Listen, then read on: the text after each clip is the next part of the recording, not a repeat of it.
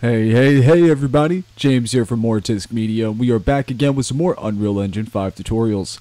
And in this one, we're going back into our Blueprint series, and we're going to be going over specifically custom events versus some of the preset events that are within the Unreal Engine blueprints by default, and how you can use either a combination or individually these to make some really cool customized execution flows.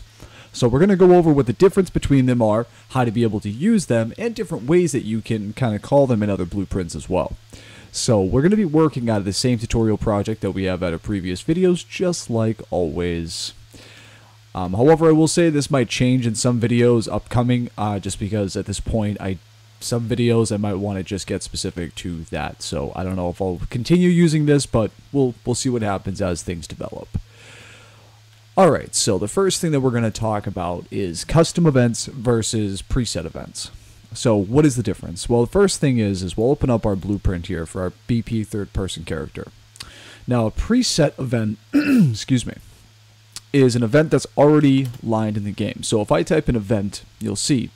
So we have event begin play, event destroyed, event end play, on landed, on launched, on crouch, all these different options here. So these are all the preset events. We have touch input, mouse input, on damage, on collision. So there's a ton that we can use here, and each one operates differently. And these are great as an execution for when to start different things. So like when something is hit. So if you run into a wall, if you get damaged, if you get shot or take a hit of any kind. These are all how you would use to be able these to be able to create certain custom events, for triggers. So that is what a preset event is. Now we're going to talk a little bit about custom events. So I'm going to right click here and we're going to type in custom event. Now we're going to click on add custom event. Now a custom event allows you to be able to control exactly what is going on, and it can be called anywhere within your blueprint. So if you look over here, we have a few different options. First thing to note is the graph node and then name. So we're going to start up with something simple. I'll create a simple print screen. We'll control it through a boolean and we'll do some cool stuff. So for name, we're going to call this show me things. Oops, apparently it's already created. I did a little bit of a test on this, so we're going to go show me stats. You guys, I always like to test things before I make the video, so sometimes it does cause some issues with names. Alright, so show me stats. And now what we want to do off of show me stats is we're going to drag off the execution pin. We're going to get a sequence node. And then off of that sequence node, we're going to get, off of then one, we're going to go to print string. We'll take it and we'll duplicate it. We'll get 2 print strings in there. And now we just need some information for it to print. So we'll get our mesh and our character movement component. Off of the mesh, we'll just get the world location. And we'll plug that into the print string in string section. Alright, so now what we'll do is we'll drag this up, try to add a rewrote node here, just to try and tidy things up just a little bit. Perfect. Alright, so now off of then one, we'll drag in the other print string. Off of character movement, we'll type in get velocity. And we'll do this get velocity. Drag this back, take these, bring it closer, and plug it into here. Alright, so now we have a custom event, and we're telling it this is what we want you to do when you launch. However, this isn't going to launch by default because there's nothing that's happening to create when you want it to do things. So now you can code and put a bunch of other things and make it do things through C++. However, we're just going to look at the standard blueprint style. Now I also want to point out here you can add in inputs, which is really, really helpful. We're not going to use inputs right now, but this is really nice when you're using custom events.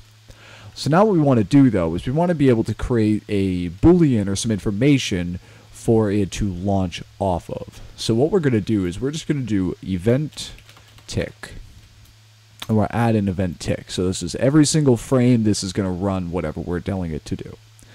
Then off of event tick, we're going to type in branch. Now we'd want to set a condition for this branch, so I'm going to do a simple moving code, so that way we can just basically, if we're moving, it'll allow us to do it. If we're not moving, it won't. So what we'll need for that is the character movement component. Excuse me. And off of the character movement component, we're going to drag off get velocity. if I can type right. And then from velocity, we're going to do vector length xy. And then vector length xy, we're going to go greater, get a greater node, and we'll put greater than 3. And then back off of the character movement component, we're going to get current acceleration. And then off of the get current acceleration, we're just going to go not equal. Just like that. We're going to leave it at 0. And then we're going to connect these two together, utilizing an AND bool. So this is just a simple if we're moving or not moving code line. If you guys watch my tutorial on how to be able to set up an animation blueprint, you guys are probably familiar with this.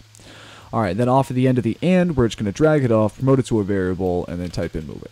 So this is just a very simple Boolean code line, so this is basically just going to say if we're moving or not. But I already have this Boolean here, so I'm actually just going to delete this one. Actually, you know what? I'll delete this one, because this one's not in use. So I can just take this one and moving. Alright, so now we have our moving variable. So what we're going to do is off of event tick, we're going to drag this. So we're actually going to take this branch off.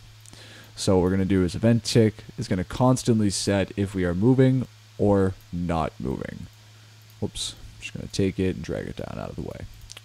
Alright, so now what we're going to do off of the show me stats section, we're going to drag this back, go off the execution pin, type in branch, because this is where we actually wanted the branch. I put it in the wrong spot. And then off of the condition, we'll type in moving. So we'll get moving. So if we are moving, it'll allow us to be able to run this code. If we are not moving, it will not allow us to run this code. Now, we also need to make sure that we're telling it to actually run, because right now we're just giving it a Boolean and giving it the end, but we need the middle. So this is where we're going to go right click, and we're going to go keyboard event G. And then when pressed, we'll type show me stats. Boom. So every time we press G, so now it's calling this custom event. So this is where custom events versus preset events are a little bit different. So preset events, as you can see here with like event tick, this is already set up to run off of a certain function. So when you have event tick, you're just going to be calling event tick. There's no way to call a secondary copy of it to have it run additional code lines. But custom events allow you to be able to create preset areas and then call them off of different functions. So like as we have here, we have the show me stats custom event, which is going to be running as long as we are moving. If we are moving, then it'll run the sequence node and do the double print string here. However, if we are not moving, it'll still run. It'll still run to this code here, but it won't go past. So you could also put a branch here, I suppose, on the G key to make it so it doesn't run this. But essentially, all you need to know is when you call it off of an execution line like this, it's going to be running it from here. So if you put anything after, it'll just run whatever you put after and then including this line. So just to kind of show you what I mean here, if I hit compile and save, and then I hit play, minimize here. So if I'm standing still and I hit G, nothing happens. But if I move forward and press G, now we're getting our velocity and our character's current world position, which is constantly changing and adjusting based off of wherever we are. So, excuse me. So that's how you would basically do that. Now, I'm only using the event tick to be able to set the moving variable because I don't have a variable to currently work off of, so I'm just using that more as an example. However, you can use any variable that you want to be able to make this work. So this is just a basic example of being able to create, using a variable to create, to be able to create the stop and go of the execution line on your custom event. So I hope you guys are still with me. I know that was a lot. We're going to keep moving on. But so that's the basic difference between custom events and preset events. So now one thing to keep in mind whenever you're using custom events, we're going to go back and take a look at these inputs now. So if we go ahead and add an input here, what we're going to do is we are going to add a integer boolean. I'm sorry, an integer input. All right. So now what we're going to do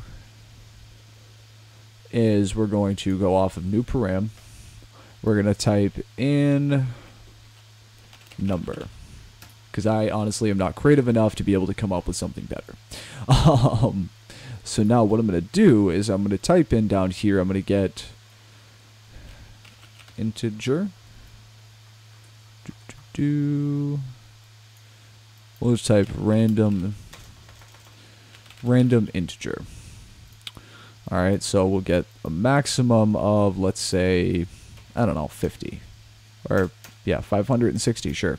So what we're going to do is we're going to plug this into the number value here. And then what we're going to do is we're actually going to take this, drag this print string out, click on add pin on sequence, drag this out, and put another print string in. Because now what we can do is we can actually call information from here in this custom event now, because we created the input on here, we've added an input into it, and now we've created somewhere for it to actually use that information.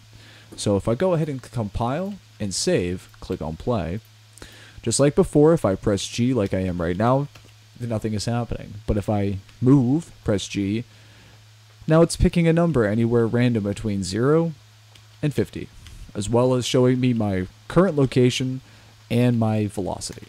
So this is a really great way to be able to create some really cool, I guess, flow between different areas of your code, and you don't actually have to keep it like all clustered together. You can use custom events to be able to actually call things inside of your graph. Now, another cool thing that you can do with custom events is you can make them work within other functions. So for example, we'll just go to another area of the screen here, and we're going to right click, and we're going to go custom event. We're going to take this event, and we'll just type do something. Alright, so then off of this, we'll just leave that blank for right now. But now what we can do, though, is if we compile and save, we can minimize, and we can go to, let's say, we'll go to playable character, BPs, and we'll go to the animation blueprint. Now, if we go to the event graph here, what we'll do is we'll go off of the getter node for our blueprint update animation. So this is the this was just created in the how to be able to create a blueprint animation basics. So if you don't know how to make any of this, go ahead and watch that video. I tried to make sure to explain everything as detailed as possible. But off of the character reference section, what we're actually going to want to do is actually we'll pull out from here. We're going to get it. We're going to drag off, and then we're going to type do something. Boom. So now we have called our custom event inside of our anim graph. So now what we can do is, let's take a look at one of our animations. So we're going to go playable character, animations. We'll go for run, and look at our blend space for our run. Alright, so we got the ALS run forward retargeted, I believe is what we're using. So if I go and open that up really quickly, actually, you know what, I can double check what we're using in this. So you always want to make sure that you're using the correct animation, because what we're going to be doing is adding an anim notify, and what an anim notify does, there we go, ground locomotion, is it allows us to be able to call events at certain points in an animation. So if we go to the run here, yep, ALS run forward retargeted. So what we're going to do is we're going to right click, and we're going to open the asset. And now what we're going to do is we're going to bring it back a little bit, and I don't know, we'll just go like halfway here. We're going to go to the notifies track, right click, and add a notify. We're going to add a new notify, and we're going to call this do something. Alright, so we'll have it right there. So now what we'll do is we'll save that, go back to our anim graph, and we'll go to the event graph of that, and now we're going to right click, anim notify do something. Alright, so we can go here, plug that into there. So now what's happening is we're calling the do something, excuse me, the do something custom event that we've created in the actual blueprint for the third person character. And then we're having it actually trigger when we're halfway through each of our run cycles. So now if I go back here and I do, let's see, do I have any particle or anything animations in here? Let's see. Starter content, I think, has some things. Particles. Yeah, so here's what we'll do. We'll use the P explosion. So what we'll do is we'll go here, third person character, add particle system component.